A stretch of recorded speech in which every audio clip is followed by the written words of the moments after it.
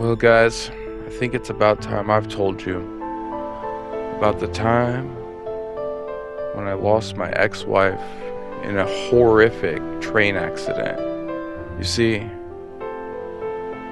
she was a huge football fan, and I had gotten her season passes to the St. Louis Rams. See, this was a long time ago, still the St. Louis Rams, and, well, she got to go in the locker room after the big game.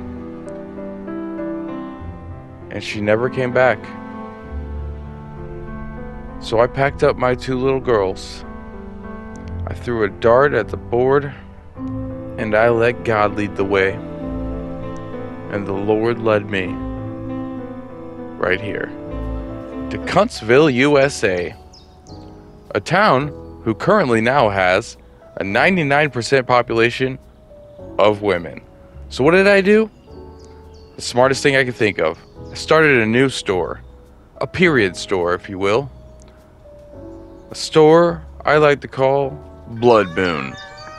We're open every month, all month, for that special time of the month.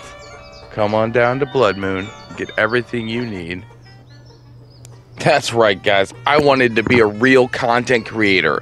I want to be a real YouTuber, a real streamer, so I'm playing a Supermarket Simulator. That's right. I got Supermarket Simulator Manager on PlayStation 5 for $6 on sale, and boy golly, let me tell you, I know why it was $6. It's so bad.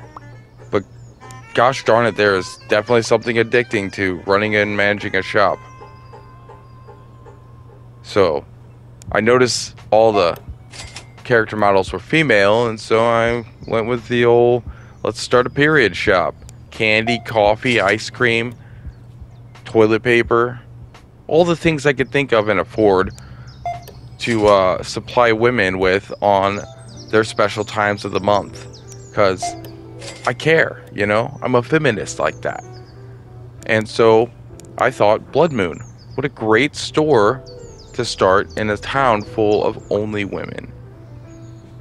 No, I just got this game because it was cheap, and I'm always watching real gamers play these games and stream these games. I thought it was cool. Although right now, secretly, this shop is just a shop that I'm using to get my real dream going, which is a trading card game shop. Yeah, because all the real YouTubers are playing the trading card game simulator right now. And I gotta be honest, that looks way better than this. So, there's a couple of versions of that coming on PlayStation 5, and I'm sure they're gonna be just as janky and shitty as this. In fact, I'm almost convinced that these games are somehow malware. I think they're stealing our information when you buy this game and play it. Or any of these like weird foreign cheap games that just pop up all of a sudden. These clone games. That's why I usually don't buy them. But like, you know, it seems like it'd be pretty easy to pull off if you were the right kind of shady person. Although at the end of the day, either way, you put out a pretty lackluster basic ass game. It was on sale for $6, which means you were charging more than $6 for it. And if that's not a crime already, I don't know what is. But here I am. I bought it and I'm playing it, and it's pretty bad. Crashes a lot, and it doesn't have all of the minutia that some of the other games like this have. Like, you literally just press the button to check out. You don't have to deal with cash or change or any of that, or credit cards. You just press the button. Now, like I say in some of my other videos of early games, such as like Split Second on VR, which is a totally different ball game, because that game's leagues ahead of something like this. But like, I get it, you know, small companies, new developers, like maybe you're like just a couple of people or one person. I get it, and I assume there's probably like planned updates, but at the same time, I bought some shovelware, guys, and I thought it would be funny to make like a period store and make content on it, but then I played the game for a while and I was like, oh, this game's garbage, I can't do it.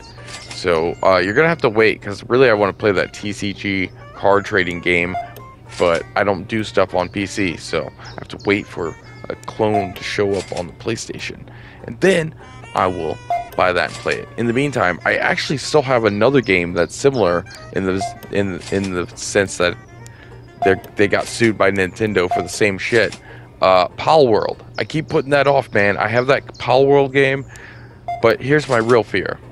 It's one of those games that if I play it, I'm gonna like want to dive in and play it a lot. And since I have so much other shit on my plate, it's like, you know, self-admittedly, like I put that shit on my own plate. But there's a lot of it, and the more I put on it, the harder it is to finish it. So with Rust and with my VR and all that, it's hard to add something, and then I add something anyway, and then I add two things, and then here we are. I'm running a really shitty period store and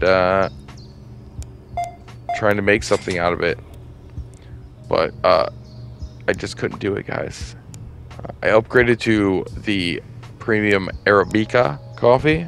Was a big hit with the period ladies, and my wife is gonna kill me when she sees this. Oh my god. Good thing she's at work right now, so she won't watch me making this one. Usually she likes to watch my videos, so that's bad news for me. Although I know that, so hi babe, I love you.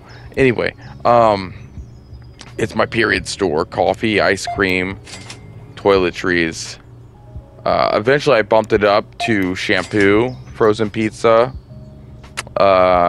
some various knickknacks, and mystery novels. I really kick up the gears on I don't know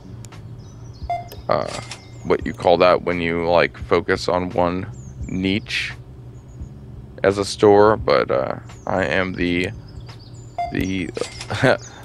I'm the place you go when you have your period. All right. Anyway, I just thought it was a funny idea, and here I am still telling you why I think it's a funny idea. Oh look, gummies. I stacked up on gummies because that's what my wife loves. She loves to eat gummy worms and gummy bears, and oh, I also got spicy chips. I got a whole rack of spicy chips eventually going. Where's that? There, this whole wall, it's all snacks. It's my snack wall. It's the first thing you hit when you go in. Then you got your shampoos, your toiletries. Then you got some bread just in case, and then your coffee. And some mystery novels, and then on the other side I got some frozen shit. It's, you know, it's an okay setup. I wish the game was more dynamic. I wish the game was like had a little more going on. There are some other versions of it, but I'm not spending any more money. I only got this one because it was the cheapest one, and it was literally on sale for $6, which means that the others are like 13 or more. I don't know, but anyway, I'm waiting for that trading card game to pop up, and I'm gonna do some playing on that. Like I said, I keep adding shit to my plate, but oh well. I like a shitty plate, you know. In the meantime, I've got, of course, my other videos and other content coming, so you'll see a lot more Astro Hunters VR. Oh my god, I got recognized in Astro Hunters the other day, guys. I've never been recognized in a game lobby. Somebody was like, holy shit, hang on, do you have a YouTube channel? And I was like, oh. And then, you know, whatever, you'll see. I may make a video about it. Not about it, but it might be in the video of that Astro Hunters raid whenever I make that video, is what I'm trying to say. Anyway, as always, if you like the Rust stuff, and you want to play Rust, or you've never played Rust and you're interested, I have a chill Rust server. I've got 10 spots that are super open right now. And if you're interested in that, go watch the Rust playlist. Look for the video called Breaking News. It has the instructions on what to do and where to put your name so that you can get yourself onto that island with us, and you can be chill too. Alright. What else is going on? Nothing really, I guess. I can't think of anything else. Keep watching videos, like, subscribe, comment, do all the things. Tell your mom. And like always, I love you guys. Bye.